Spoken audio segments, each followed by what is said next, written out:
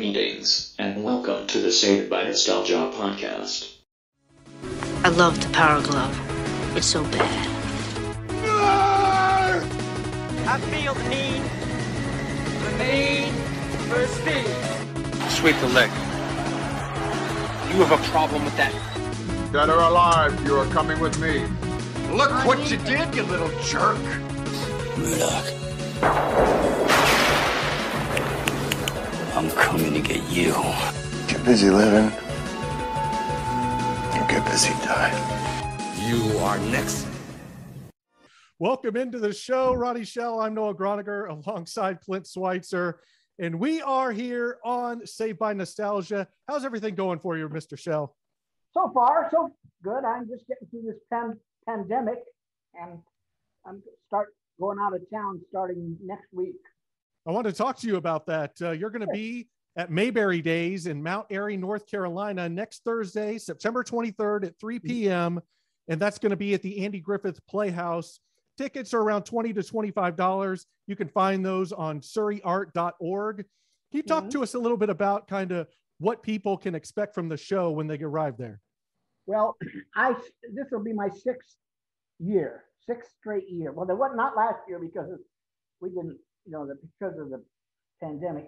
But this is the sixth year that I've worked there. And what I do is I have film, and I come on and I just talk about my life, starting with where I got started. I worked in Vegas for 50 years as a nightclub comedian, and then I did Comer Pile for 7 years, including the Jim Neighbors Hour, and I did a couple of Andy Griffith guest shots. And so I talk a lot about Andy and Don Knotts, who were very close to me at that time, and the years that I appeared on those shows. And it was just, it's interesting. I also show some outtakes that are pretty funny, from the show. And let's see, what else? Oh, that's about it. We talked for about 45 to an hour. And so far, I've had kudos. That's great. What's it like for you, Ronnie, when you reconnect with fans of these shows? These are timeless shows, whether it be your role as Duke Slater on Gomer Pyle or on Andy Griffith. Whenever you come back and you go to some events like this, what's it like for you interacting with these fans, these people that hold these shows so dear to their hearts all these years later? Well, I found out that I was told that there's still, I think it was 5 million people are still into the Andy Griffith Mayberry Days. And on Mayberry Days, they have 36,000 people in that small town for 4 or 5 days. And I get to know a lot of them because they confide in me as fans, and I tell them all the things that have happened during those years. And it's just fun. It's just fun meeting them all. Well, Ronnie, you said you were a nightclub comedian there for a long time in Vegas. I wanted to ask you, just yesterday, we lost the great Norm Macdonald, a comedian. Yeah. I don't know if you had ever run into him or seen him and appreciated him from afar on Saturday Night Live. I respected his talent, but I never got a chance to meet him. But I have worked with most of the comedians that are around today, either on television or in nightclubs. And in Vegas, I had quite a time working and opening for a lot of big stars. Sammy Davis, Glenn Campbell, Wayne Newton, of course, and it was fun. It was fun, really fun. Well, kind of talk. What happened was, after the 46th or 7th year going there twice a year, I found myself just doing the shows and then staying in the hotel that they assigned me to, because I'd been through the Vegas thing and I'd seen most of the acts and most of the shows, and so I just sort of said, I think this is it. And at the 50th year, I said bye-bye. And I've never regretted it, although I have a lot of great memories of working with most of, like I said, most of the people and most of the comedians. I did guest shots on Mork and Mindy. I worked with Robin for 2 weeks, and I worked with Don Rickles 3 or 4 times. People like that, and it was thrilling for me. Well, kind of talk about Las Vegas. You were there kind of at the beginning when it was first being forged. You talk about Don Rickles. I just watched the movie Casino the other day. He's amazing in Casino, and just how the town changed. It's so corporate now. The strip is 2 miles long. Well, I got to be honest with you. When I first started, it was owned by, as we used to do, the mob. And backstage and underground, and they loved entertainers, so they treated them royally, and we had a lot of privileges, and there were a lot of shows. Practically every hotel had a headliner, and this was before they started doing shows that were just one person, like some of the singers that started doing one-nighters, and they would stay on at the hotels for like a year or something like that. And so I got to work with all of them.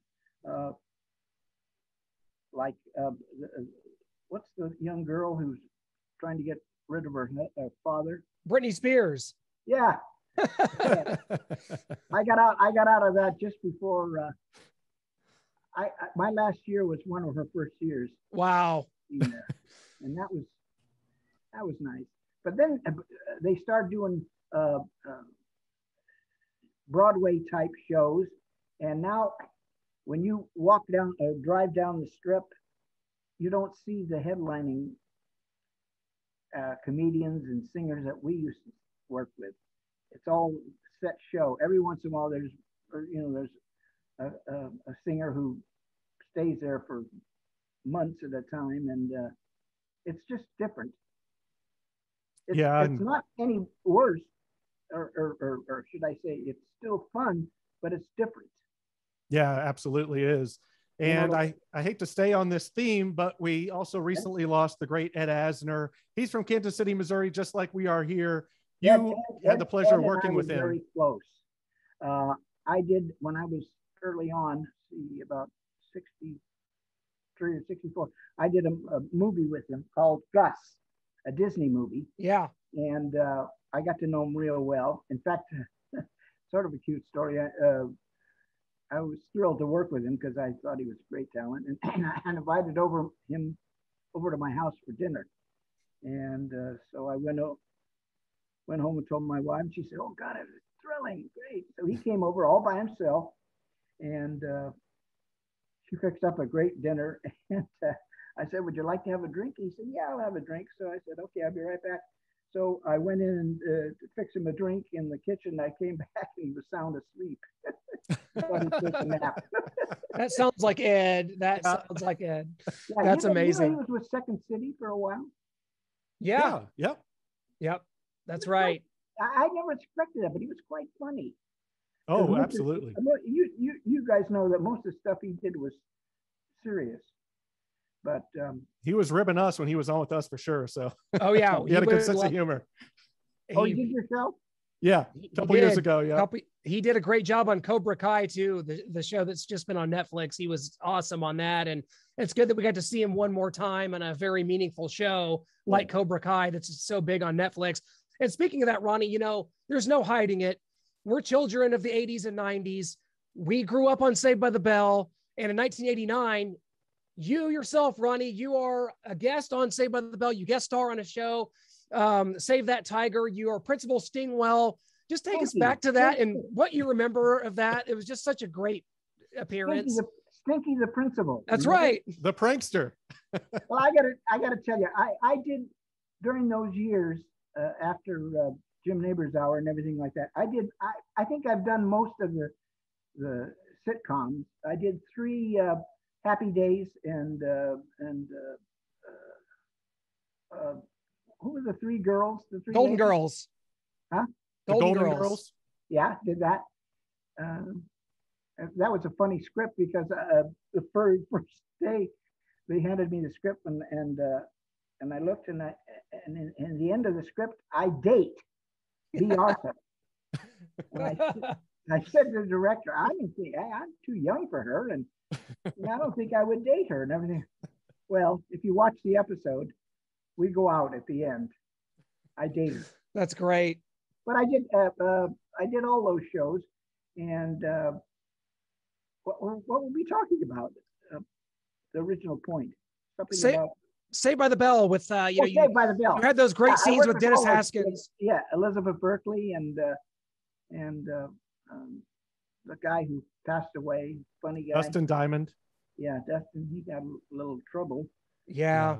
But you had some just classic scenes there with Dennis Haskins. You guys had this amazing back and forth where he's prank, everything you do is a prank, and you're just we always described your character as maniacal. You were a maniacal character in that show. Just the perfect laugh. I like playing those kind of characters, and I remember when I signed. We used to do that. They used to do that show at NBC Studios. Yeah, and where I lived close by at that time, and I would go over early just to be around the kids and stuff like that. And I had a great time, and I added a little bit to the script with my maniacal. Exactly. We absolutely loved it, man. But I got to talk to you about 2 of my favorites, along with you, Ronnie, is Dick Van Dyke, Jerry Van Dyke. You had the honor or pleasure of working with both of them. Dick Van Dyke on the new Dick Van Dyke Show, Jerry Van Dyke on Coach. I believe you're on Yesteryear as well. Talk about the Dick Van Dyke. Twice. Yeah. Oh, Jerry and I go way back. Jerry was best man at my wedding. Wow. Yeah, so I knew him pretty well, and we actually got to know each other when we were both in the service and started doing shows. I was the traveling comedian with the Air Force Dance Band out of Washington, D.C., the Airmen of Note, which was a great job. All I did was, go around the world opening for those guys or doing a show during their intermission. And Jerry did a show called Tops and Blue, which at the time was a comedy show featuring the best of Army, Navy, and Air Force. And so we got to know each other that way. And then when it was over, we all got out, and Jerry, of course, had more pull than I did because he was the Van Dyke, and he was a very loyal friend, and so he became best man at my wedding. Dick, I don't care who knows this. My feeling is that Jerry was 10 times funnier than Dick. I agree. Dick had a great talent. In fact, he was Fred Astaire's favorite dancer. Did you know that? I did not. Yes. Great song and dance man. Very good. Someone asked him who his favorite song and dance man, and he said Dick Van Dyke. And so when I worked with him, it was thrilling, but Jerry was just naturally a funny guy. Yeah, Dick was more the slapstick kind of guy. So the physical comedy. Exactly. And well, he's still doing stuff. Absolutely. Yeah, he's still going strong there. I believe 95 years old. So poor Jerry died I know about 10 years ago. Yep. But he made it. I think he made a lot of good money on Coach. Yeah, absolutely. That's one of my favorite shows because of Jerry Van Dyke. He's amazing on there. But kind of one last thing before we go here, Ronnie, I wanted to ask you, what did it mean? I got about another half hour worth of material I want to do. All right, let's go. I'm funning you. Let's keep you all night. I love it. Where are you guys? We're in Kansas City, Missouri. You know, I worked there many times. Really? That's what you told me on Facebook. Yeah. I worked there twice. Once with Jim Neighbors. We toured around the country, and once with Jack Cassidy and Shirley Jones, who became good friends of mine. And it was at a park, open air park. Okay. And, the thing was, they had a rule that if you're on I don't know, it was 5 minutes or 10 minutes, and it started raining, if you made the 10 minutes, then you were paid.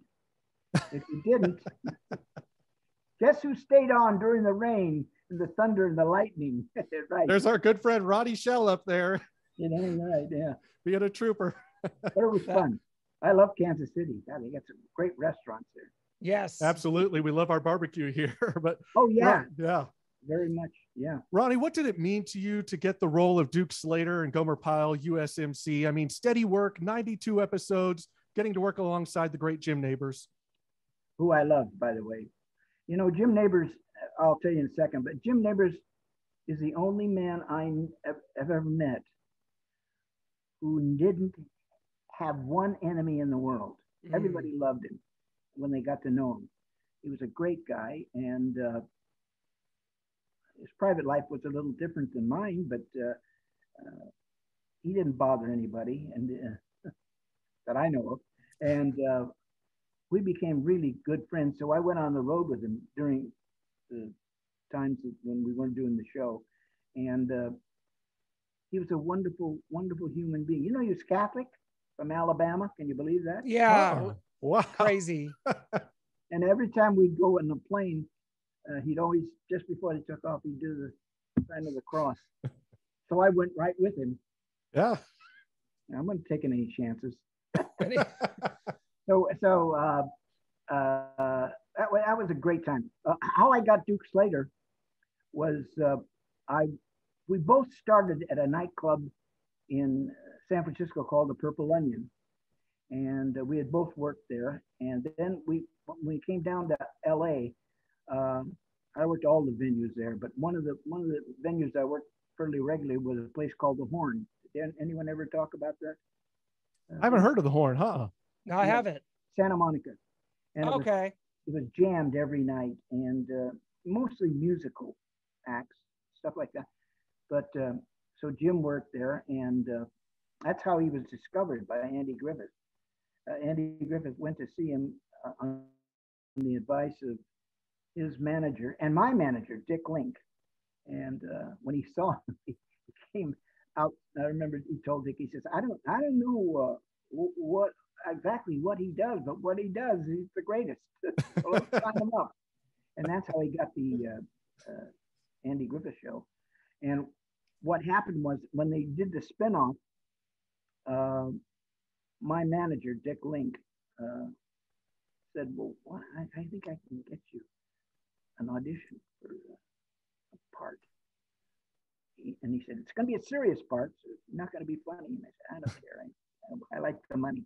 Yeah. And so I went and I got in this office, and in the office was Sheldon Leonard, who was the big high mucky muck of all time. Oh, yeah. And Carl Reiner, who I got to know very well because I did some shows with him. And they liked what I did. And so that's how I got signed to do Duke. I did 3 episodes in the beginning there, and then on the 4th episode, something happened, and I just blended right in with the show and the characters and my character, and they kept me for the 90-some episodes. And incredible. Yeah, absolutely. And what a career, Ronnie. And, you know, just to be able to do this with you and talk with you is just such a pleasure in every sense of the word. And you're a part of the American lexicon. You're a part of the fabric of American culture with your roles. And I hope you know that. And I hope you realize that. Well, sometimes I do, but it's nice to hear. That's right. That's what we're here for. Tell me about, I'm not that familiar with your format. Is it on camera? We do so many different things, Ronnie. We've done audio interviews all the way up till last year when Zoom became popular. We really wanted to get it out there on the video end because people listeners love to see the face of the person. They definitely don't really care about seeing our faces, but they want to see what our guests look like. And it just makes it more personal. We just kind of started doing the video thing about a year ago. Well, I want to come back and show you guys some outtakes that only Jim Neighbors and I have copies of, that it's hysterical. It's about 10 minutes of faux pas and that you really get a kick out of from the Gomer Pound show. That would be just tremendous, Ronnie.